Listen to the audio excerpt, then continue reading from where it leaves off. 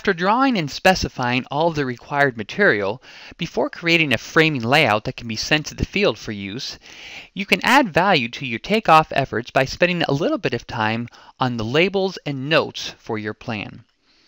When it comes to labels, by default, most of the materials automatically receive a label to help identify them on your framing layout. But sometimes those labels obscure things. For example, on this beam, the label is hiding some of the hangers. But if we right-click on it, go to Label Position, and choose Right of A to B, now that label shifts downward and we can see those hangers more clearly. In a similar fashion, this post label is covering these hangers. If we go to Label Position and choose Northwest instead of the Northeast position, the label shifts, and now we can see those hangers more clearly. Up in the toolbar, you'll notice that there's a collection of several other tools that allow you to bring clarity to your material takeoff. For example, let's say that you want to add a note in the upper left-hand corner indicating where the layout of the material starts at.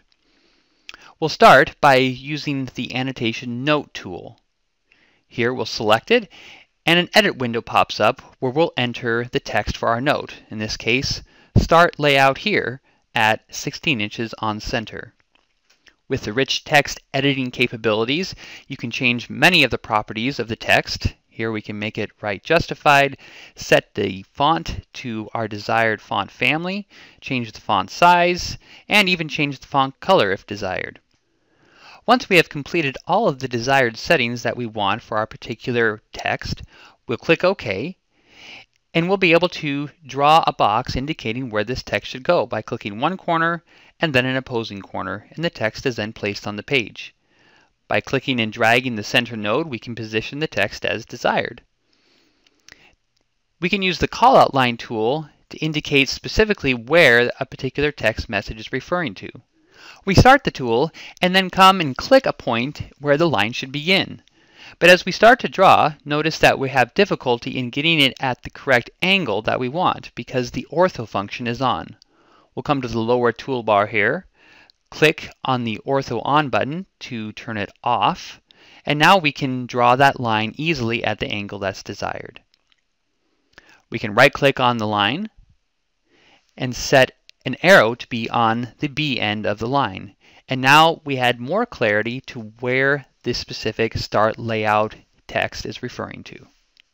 Another markup item that can be used is the Dimension tool to give clarity to where specific items or locations are positioned on the plan.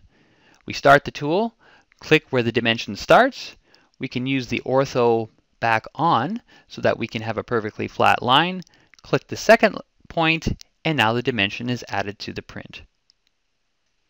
If you have a collection of images that you like to make use of to add clarity to your layouts, you can insert them by making use of the Image tool. Here we'll click on the button and we'll browse to the specific location on our computer where we have the images stored. Select the image, click Open, and then we can draw the extents of where we want that image to be placed. In this case, we use a plumbing fixture to bring clarity to where the drains will land in relationship to the floor joists.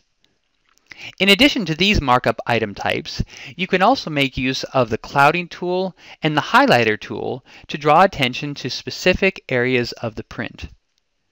Or you can also use the detail tag tool to identify specific locations on the drawing where standard or custom framing detail conditions exist.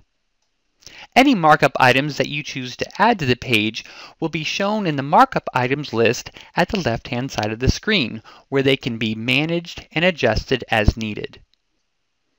Now that we've added clarity to our material takeoff, we're ready to make preparations to create a framing layout.